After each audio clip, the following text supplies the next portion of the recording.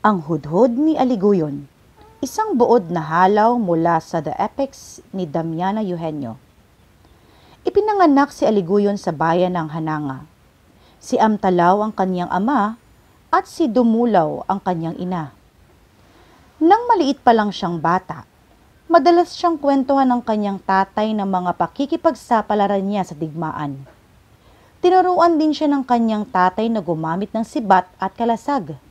Mabilis na natuto si Aliguyon. Ilang taon pa ang lumipas at ginawa ni Amtalaw si Aliguyon ng isang trumpo. Tinuruan niya si Aliguyon kung paano ito paikutin at kung paano ito gamitin upang talunin at wasakin ang trumpo ng iba pa niyang kalaro. Tinuruan din niya si Aliguyon kung paano lumikha ng mga sibat na gawa sa runo at kung paano makipaglaban gamit ito. Habang tumatanda, madalas makinig si Aliguyon sa mga dasal pandigma ng tribo. Kalaunan, natutuhan din niyang usalin ang mga dasal at salitang makapangyarihan. Dahil sa mga angking galing ni Aliguyon, siya ang naging pinuno ng mga kabataan sa kanilang tribo. Nang naging binata na si Aliguyon, tinipon niya ang kanyang mga kasama upang lusubin ang kalaban ng kanyang tatay, si Pangaiwan ng bayang Daligdigan.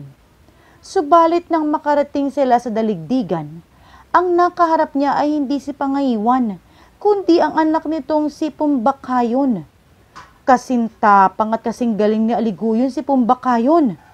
Tumagal ang digmaan ng 3 taon nang hindi malinaw kung sino ang nanalo. Dahil sa haba ng digmaan, natutuwang irespeto ng dalawang bayani ang husay ng bawat isa. Dahil tila magkapantay sa galing sa pakikidigma, nagpasya silang tapusin ang digmaan. Sa harap ni Pangaiwan, nagkasundo silang pananatilihin ng kapayapaan sa pagitan ng kanilang mga pamilya. Nang matapos ang pagkakasundo, niligawan ni Aliguyon ang pinakabata at pinakamaganda sa mga kapatid na babae ni Pumbakayon, si Bugan. Iniuwi ni Aliguyon si Bugan sa Hananga at lumaki siyang isang napakagandang dalaga. Dumalaw si Pumbakayon sa Hananga upang saksiyan ang kasalan sa pagitan ni Aliguyon at ng kanyang babaeng kapatid. Naging matapat at makatwirang pinuno ng tribo sina Aliguyon at Bugan at minahal sila ng kanilang mga katribo.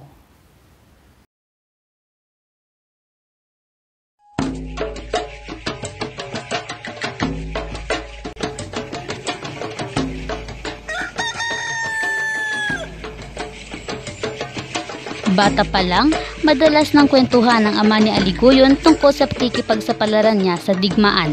Tinuruan din siya ni Amtalaw kung paano gumamit ng sibat at kalasag. Bilang anak ng pinuno, mabilis na natuto ang batang si Aliguyon.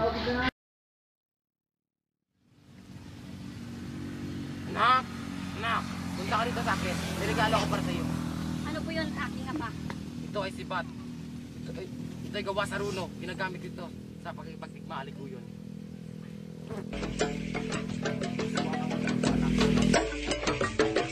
Lumipas ang mga taon, malaki na ang batang Aliguyon.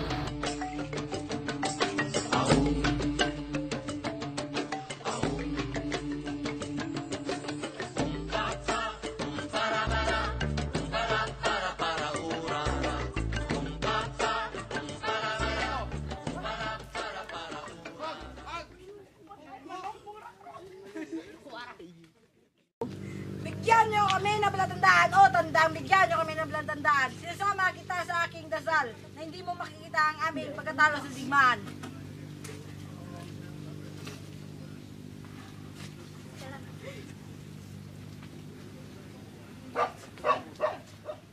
Anak, itigil na nga yan! Tigil niyo yan! Tigil yan! Nawayan, basag naman ko kaya hindi namin kasamaang palad. Nang matapos ang nangyaring bangayan sa mag-ina, nagpasyahang lusubin ni Aliguyon ng kalaban ng kanyang tatay na si Pangaiwan. Aliguyon! Aliguyon! Aliguyon! Aliguyon! Aliguyon! Aliguyon! Aliguyon! Aliguyon! Aliguyon! Aliguyon! Aliguyon! Aliguyon! Aliguyon!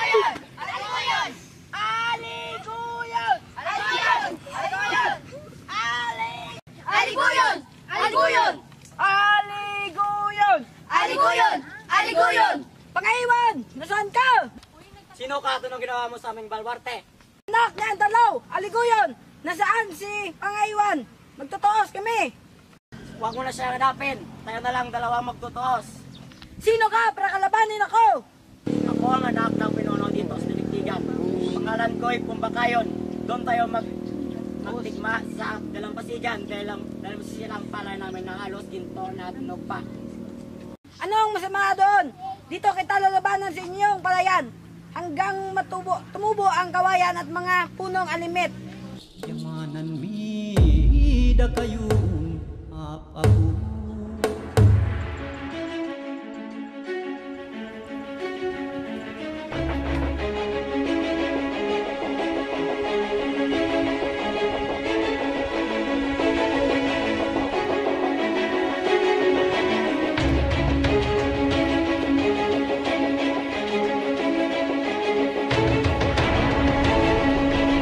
Laban o pakayon, patayin si Aliguyon.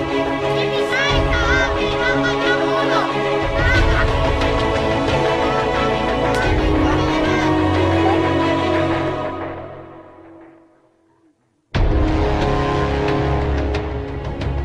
Naglaban ng matindi si Aliguyon at Pumbakayon sa palayan mula bukang liwayway hanggang tanghali. Dumating ang balita kina Dangunay at mga iwan. Umalis ang ina, puno ng kaba kasama ang sanggol na si Bugan. Hoy, kayong dalawa! Ano ang nakukuha niyo sa pakikitigma? Ano, patas ang inyong lakas? Ano ba ang silbi ng pakikitigmaan? Tumagal ng halos 3 taon ng awayan ni na Aliguyon at Pumbakayon. Hindi naman malinaw kung may nanalo na o kung sino ang natalo. Natutunang irespeto ng dalawang bayani ang kahusayan ng bawat isa. Ayun, wala nang patutunguhan nating away. Oo nga.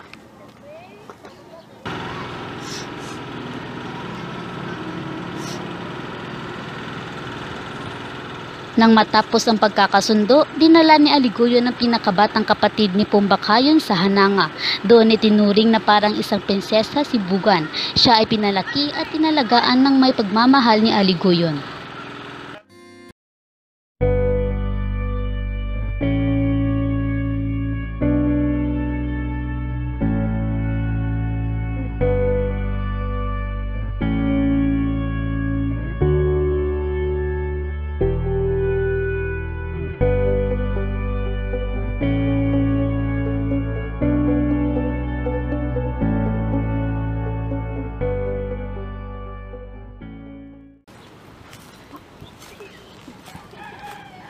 Magandang umaga, Pumbakayon. Magandang umaga, Pangaywan.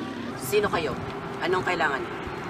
Kami po ay mensahero na nagmula sa Hananga. Inimbitahan kayo sa pag-iisang dibdib ng inyong anak at kapatid na si Bugan kay Aliguyon. Ano? Kasal?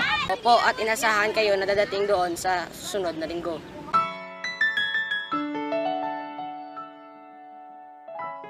Lumaki si Bugan tulad ng inaasahan ng kanyang ina. Kinalaunan, naging mag-irog sina Aliguyon at Bugan. Ang kanilang pag-iibigan ay nahantong sa kasalan.